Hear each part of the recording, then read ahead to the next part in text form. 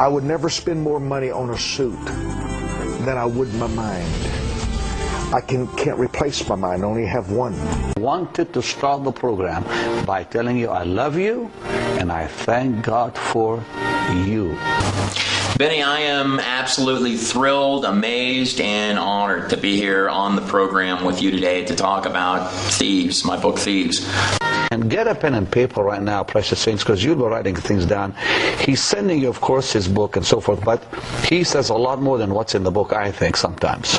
Well, Benny, Thieves is the true story, as you know, of the safe robbery of your friend, the television pastor, Mike Murdoch. So it covers everything that led up to the safe robbery, the years that I spent on the run from television pastor, and of course, you know, all of the details in between. So that's, you know, that's really what Thieves is. I guess my biggest question would be to you, Mike, how has Thieves impacted you a number of months since its release date? A hopelessness came into me toward people, and my mind began to feel that all of my labor was in vain. The people closest to me were not even affected by my persuasions. The people I prayed with every day were not even affected by my decisions, by my presence. And I felt like Jesus must have felt with a Judas. Now, that's a little bit unfair, Mike. I'm just telling my true story here. It took everything I know to get money. It took every hour of my life to create money. Is there anything that you would like to go ahead and tell those viewers? Anything that's resting on your heart right now, Mike? I want you to become a faith partner. This is 12 months. 12 months. I'm not talking about just sending a little extra check to help Pastor Benny reach millions. I'm talking about you entering into a covenant. A covenant for 12 months. Give God 4 seasons. Slow down, Tiger. If you're not going to trust that part of the Bible, what part are you going to believe? If you've chosen to doubt a chapter in the Bible, don't doubt the blessing chapter. If you just have to doubt the Bible, doubt the hell chapter. Don't doubt the money chapter. If you just have to doubt God, don't doubt when He says, I will open the windows of heaven and pour you out a blessing. It's the best protection during this economy that we're facing. Turning to you for a second, Benny, you seem to be on with Mike very frequently. He talks a lot about seed giving. Do you understand this? And if you do, can you explain it to us? Can you explain it to me? Why is it that sowing seed, financial seed, gives favor? Why? God responds to money. The only thing that pleasures God is cash. Okay, I get the picture. Benny, if you don't mind me asking, and for everybody at home, how does, both of you guys are kind of the wealthiest guys on Christian television. Benny, I've heard you're a billionaire. How does a mega ministry like this start, if you don't mind me asking? Can you tell us? Right, the ministry of Benny Hinn responds to an iFiles investigation which revealed 2 heroin-related deaths within his ministry. At Pipitone. Benny Hinn had agreed to talk to us in person about his church, but canceled after seeing our report last week. It's quite simple. See, Jesus said, by the fruits you will know them. And just watch the person's fruits. If they display a clean life, a Christian character, if they show true Christianity, then they're really for real.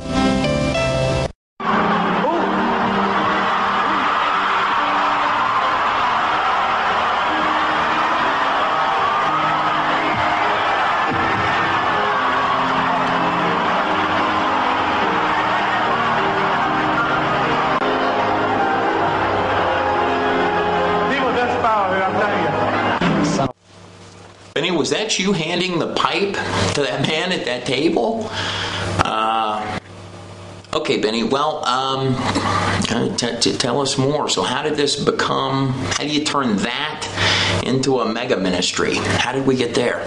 Powerful. Today, though, I want to hear about receiving. But first, sir, there's other things in your heart that I want to hear. How did you know? That was just what I wanted. And I'm going to pray for you right there. I'm asking every partner with this ministry to plant a seed of $365. And whoever is watching too. Every person, every person watching. If you've never planted a seed, I want you to plant a seed of $365 in the work of God. It's to reach souls. Absolutely. On your check, or if you're sowing by bank card, you can sow right now. And the quicker your seed gets in the soil, the quicker the harvest will grow.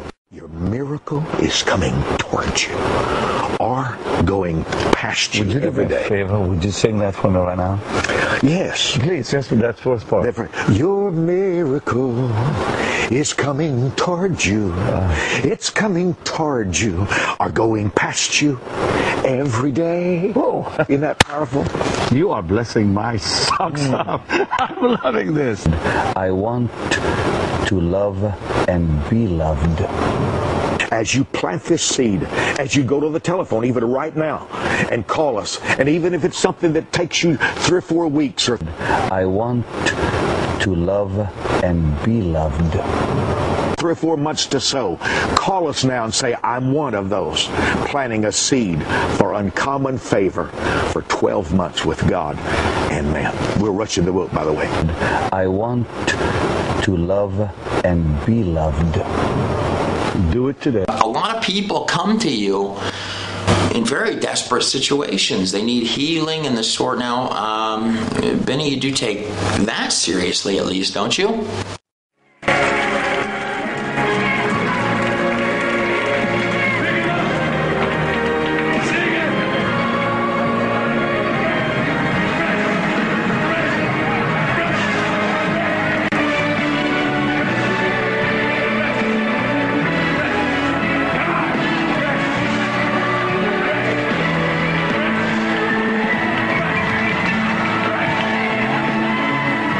Now this next story is, it makes me angry. I'm sure it makes you angry as well when you hear these stories. You can almost call it a protected racket. And I'm talking about televangelists. And this is me, and maybe it's the part that makes me crazy. When I think of Jesus Christ, and I think of the way we as Christians in many cases worship today, we are so unlike him. So unlike him in so many ways. Would Jesus do any of these things? Would Jesus drive a Bentley? Would Jesus wear a $2,000 suit? I mean, would Jesus buy a toilet worth $23,000? Well, how about would he live in a $12.5 million mansion? You cannot fool all the people all the time. Benny, it does kind of look like some people are catching on, I guess. But nevertheless, I'd like to go ahead and do what I'm here today to do. Mike, I want to first apologize to you. I was a stupid kid at the time that all this happened. A small fact that a lot of people don't know, the so-called safe robbery. Mike, you only had $6 in your safe. You made it feel like there was money in there. You got me on that one.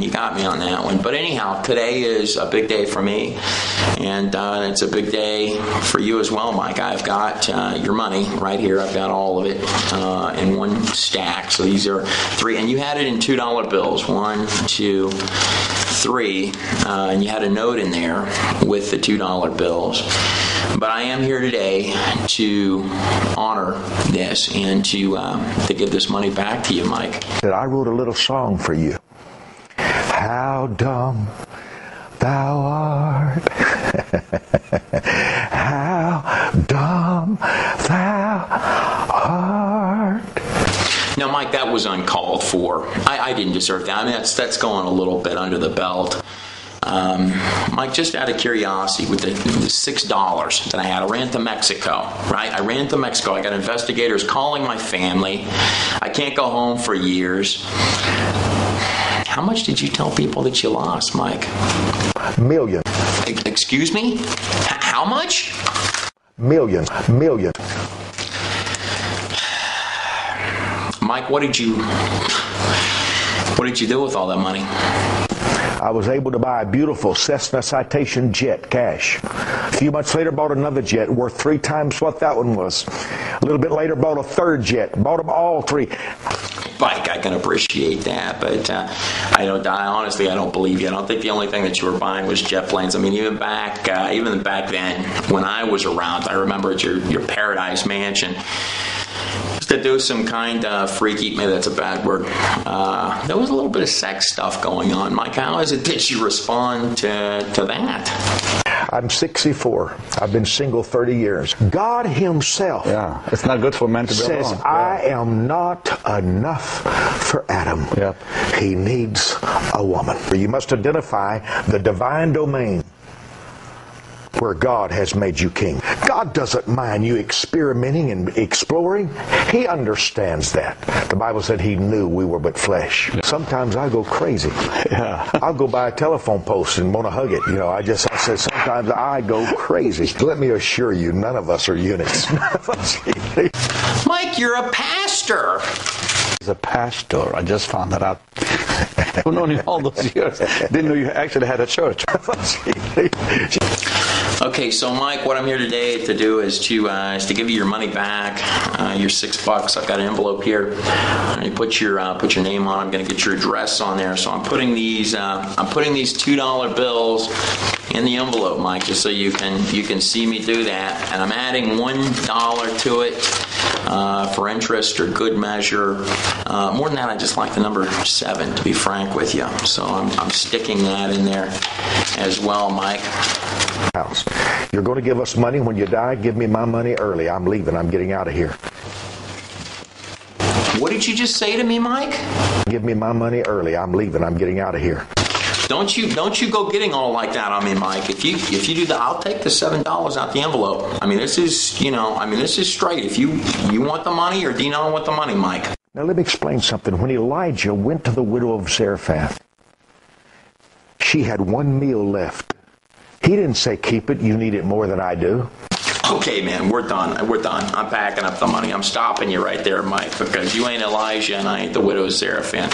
But you got $7 coming to you, so you can look forward to that. Benny, I've enjoyed being on your program. I thank you for having me today. And I've had a fantastic time here with both of you gentlemen. Mike, $7 is on the way. All right, so this day is kind of a big deal for me. This is the day that I'm actually paying back television evangelist Mike Murdoch, and just to show you all that I mean absolute business, inside of his safe there was $6 and a bunch of bundles of like copy paper bound with rubber bands. He told people that I took millions. You have to read the book to figure that out. And I got it clipped to a note here. You read the book, you'll have a good idea what my note says. But so I'm packing that up, Mike. Got this on your way to you. No joke. This is happening now. This is 13 years in the making right here. Licked and everything by me goes inside the mailbox. These, as far as I know, there's nothing else in the world like it. Story of a guy, me, that guy, robbing a television pastor, running to Mexico, and every gritty detail from start to finish. Trey, you trying to get that $7 back out of there? Give it up, man. All right, I'm coming.